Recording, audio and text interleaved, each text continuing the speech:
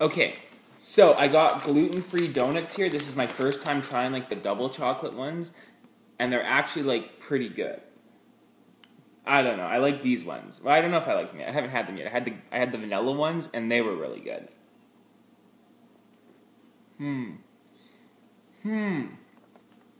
Hey yo, what is up guys? I am finally back with yet another video, and this one it's going to be about how much I need a PlayStation 5. But first, my last storytime video was about my favorite summer movie. So if you guys haven't seen that one, click the link in the description below and check it out. Now let's talk about this PS5. Unfortunately, there was no Sly Cooper game announced, and I was really hoping for that they would announce a new one. They already dropped the Ratchet and Clank game, and I really want to play that. That looks really exciting. So, I love the Ratchet and Clank games. I've been with the series for a very long time. I'm pretty sure I played every single game in the series, actually. So they're actually, like, really sick. And so let's get into, like, the games that I saw that I was really excited for. First off, obviously, God of War. Let's talk about it.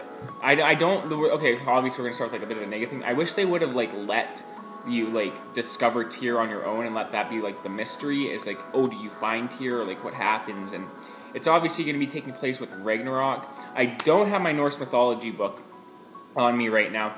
As you know, like I'm actually like a huge fan of like Vikings and stuff. I'm Norwegian, well, quarter Norwegian, but whatever. I love that whole aspect of everything, and I think it's really cool. So I'm really stoked about that and like seeing where they take the series. And yeah, I'll have to read more of my Norse mythology book to see like to understand like more of the story and stuff like that. Yeah, but Atreus is a little bit older in it, and so he's like in past puberty or whatever now, I guess.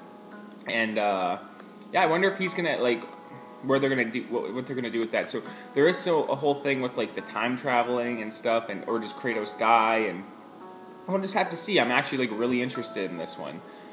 Next up, let's talk about Spider-Man 2. So they're making a sequel to the Spider-Man PS4 game that was released back in 2018, I want to say. I was a big fan of that game. I love that game. I'm actually going to play it again and talk about it on this channel at some point here down the road. After I beat Rage 2, I'll definitely be doing that. Yeah, so the gameplay looks really good. Miles Morales is going to be in it, and apparently Venom is going to be the main villain.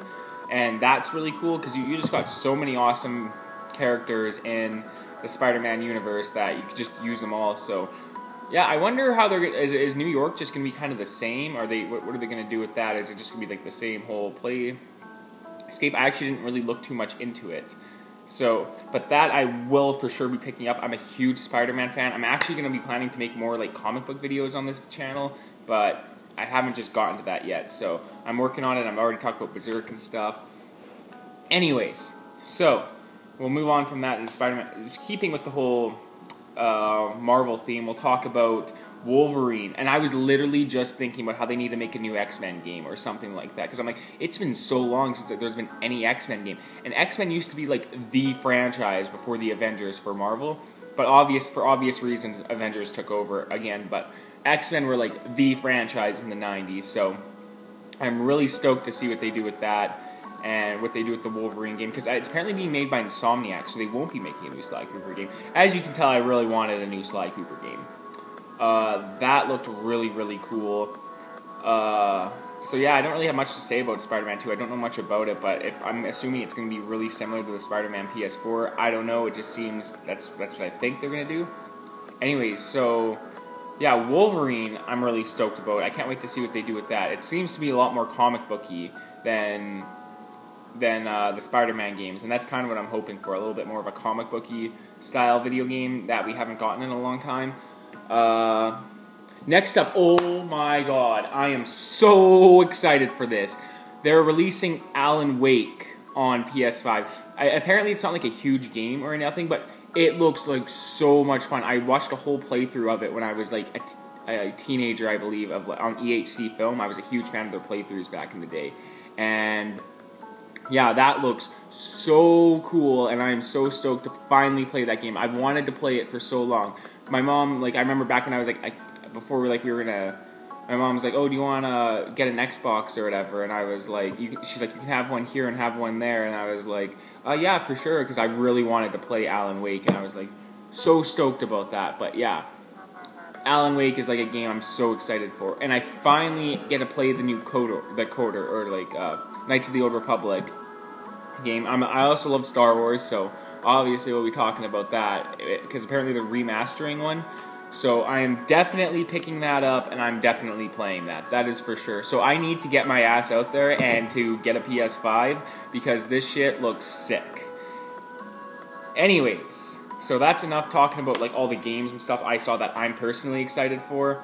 No Jack and Daxter, no Crash Bandicoot, no Sly Cooper, no Spyro.